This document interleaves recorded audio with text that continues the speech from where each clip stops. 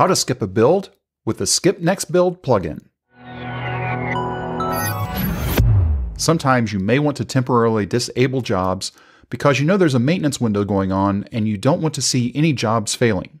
The downside to disabling jobs is you might forget to go back in and re-enable them. Using the Skip Next Build plugin allows you to set a specific amount of time to skip building a job. Here's today's starting point. I have a CloudBees CI Operations Center and CloudBees Client Controller. Both are at version 2.375.2.2. Before we go take a look at our client controller, let's go take a look at the documentation for Skip Next Build. The link for this documentation is down in the description of this video. A use case for this plugin is if you're going to be taking some external resources down. Let's say you have a static agent that needs to be down for maintenance.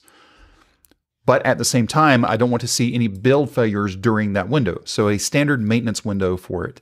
So what happens with this plugin is it adds a skip build action to all jobs.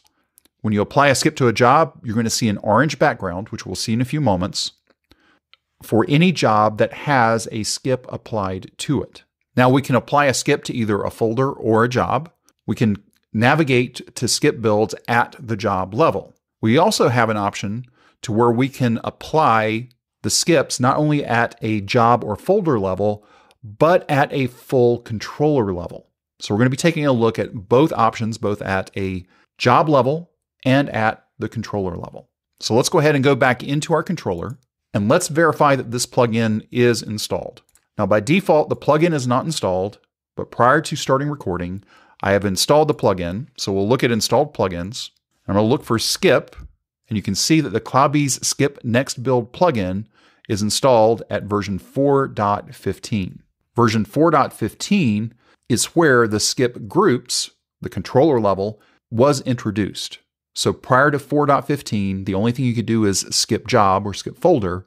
But now with 4.15, you're able to skip at the controller level. Before we get to the controller level, let's go and look at the ways that we would normally do it and still can do it at the job level. So I'm going to go into my controller, let's go to folder 6, and let's pick job 10. Now you'll notice over here on the left nav, there is a skip builds option. Let's go ahead and click on skip builds, and let's skip build for this for 8 hours. We can choose 1, 2, 4, 8, or you can go ahead and define however many hours that you want. For now, I'm just going to select 8 hours. We'll click on apply skip, and we'll see that builds are skipped until, in my case, 6:54 p.m. on January 17th, 2023.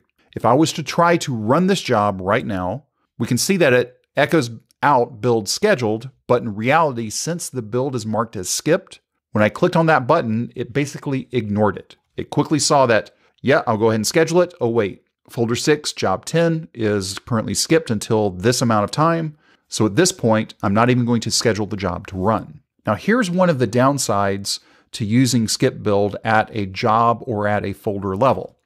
You'll notice that I'm in folder 6, job 10. But if I go into folder 6, I don't see any way to see that job 10 has a skip defined on it. So what I would have to do is go around to every job and look to see if there is a skip applied to a job. I'm going to go ahead and go in and I'm going to remove this skip for this job. So I'll just click on remove skip. And now the skip is gone and I can go ahead and schedule to run this job. And we'll see that it's running and will complete very quickly. So let's go up to the root of our controller and let's set up a skip group. So previously we were looking at a skip job. That same process would also apply to a folder. In fact, let's do that real quick. I can go to folder 6 and I can click on skip builds. And I click on 8 hours and apply skip. Now at this point, the skip applies to any job within folder 6.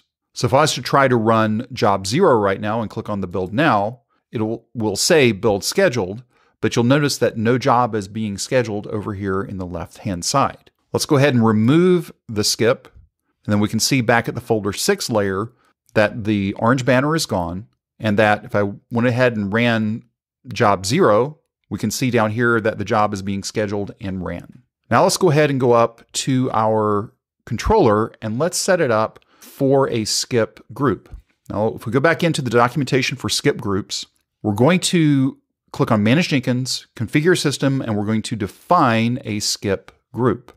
Once we get into the skip group, we'll give it a name, a description, and either an include or an exclude. In our example today, we're going to be using an include.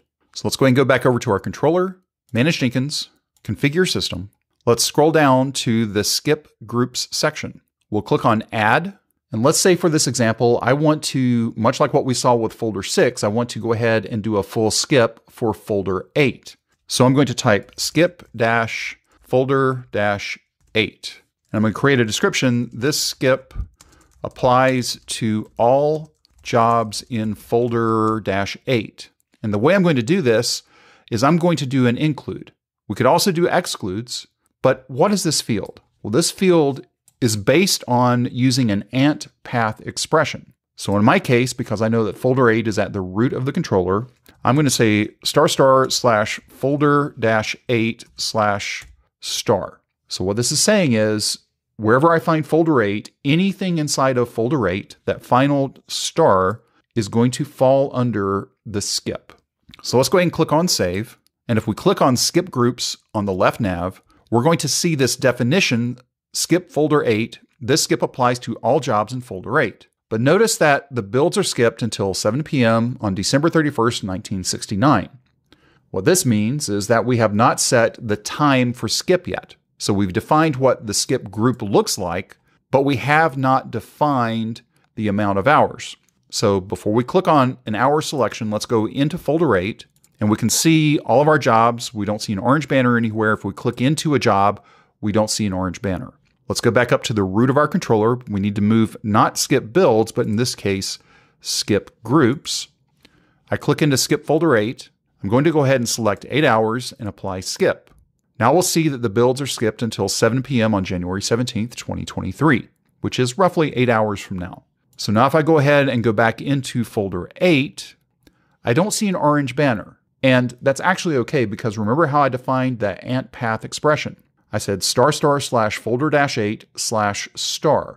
So I'm not going to be applying this to the folder, but I'm applying it to all the objects, that final star, that exist in the folder. So if I click into job 0, we're going to see that builds are skipped until 7 p.m. So if I was to try to run this job, click on Build Now, we're not going to see any builds start up because this job is under a skip. If we go back up to the root of our controller, go back to Skip Groups, again, we can see that builds are skipped until 7 p.m. I want to go ahead and remove this skip, so I'll select that. I'll click on Remove Skip at the bottom. So right now there's no skip applied, but the skip group still exists. So if I wanted to not even have the skip group defined, what I would need to do is to go back into Manage Jenkins, Configure System, scroll down to Skip Groups, and I would need to go ahead and delete this skip group, and then click Save. So now when I look at my left nav, because there are no skip groups defined, there is no skip groups item in the left nav. If you have any questions or comments, you can reach out to us on Twitter at CloudBees. If this video was helpful to you, give us a thumbs up. And if you haven't subscribed to CloudBees TV yet, why not? Take a moment, click on that subscribe button, and then ring that bell, and you'll be notified anytime there's new content available on CloudBees TV. Thanks for watching, and we will see you in the next video.